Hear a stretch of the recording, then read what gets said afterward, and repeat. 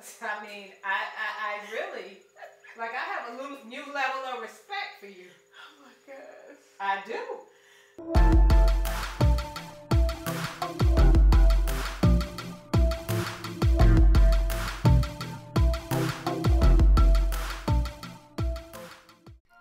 Hey guys, it's Q with QLovesHair bringing you another video about covering those annoying gray hairs. This one's a little different because we're not going darker. We're actually going a little bit lighter while covering the gray. So let's go.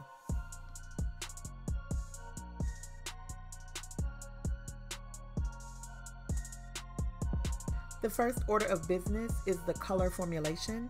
Number one, I'm covering her gray, which is making the gray hair darker. I'm also taking her natural color that isn't gray and I'm making it lighter. The third thing that I'm doing is changing the shade of the hair. Therefore, the only option I can use is a permanent hair color. Now I have to say this, all hair color is not created equal when it comes, well, to hair color. But when you're searching for one, use a color line that offers gray coverage, full gray coverage. So for me, the choice is simple. I use Chi Shine Shades hair color and it covers beautifully.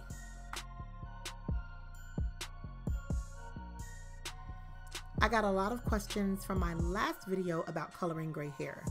So while I'm applying the color, let's just take some time to do some troubleshooting. So if you have colored gray hair in the past and you feel like you just don't get the coverage that you would like, what are some things you can do? What changes could you make? When coloring gray hair, you have to look at three areas: formulate, saturate, and penetrate. So let's start with formulate. What's your end game? What do you want? Do you want the color blended? Do you want the gray completely covered? Are you lightening the hair? Are you darkening the hair? All of that will determine your formulation. Do you need a semi-permanent? No, a demi-permanent or a permanent hair color. If you're lightening the hair and darkening gray color at the same time, you're gonna have to use a permanent hair color. What's your natural level? Where are you starting from and where you're going? All of that plays a part into your formulation. You have to answer all of those questions for a correct formulation.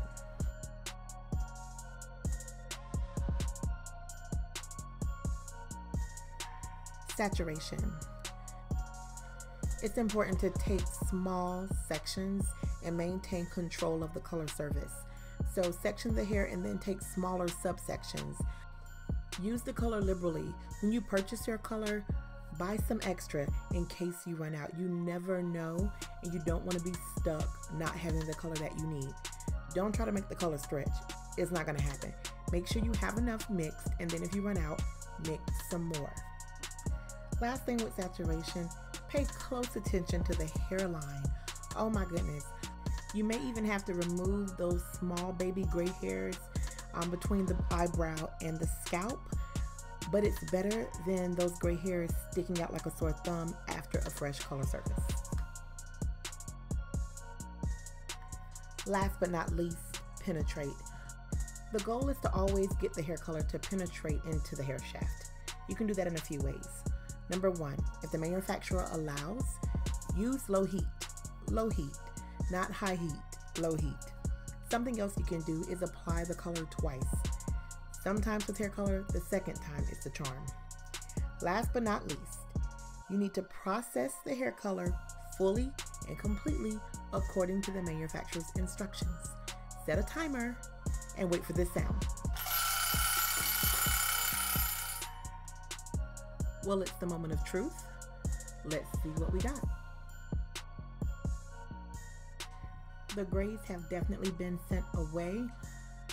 Well, at least for the next 6 to 8 weeks anyway.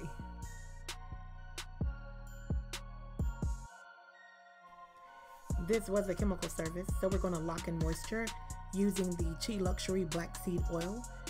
Finally, we're going to blow dry the hair so you can see the true color results. The skies have cleared up and the gray is gone. Well, thank you so much for watching this video. I'm Q with QLovesHair, reminding you to take care of what you love. Until next time, bye.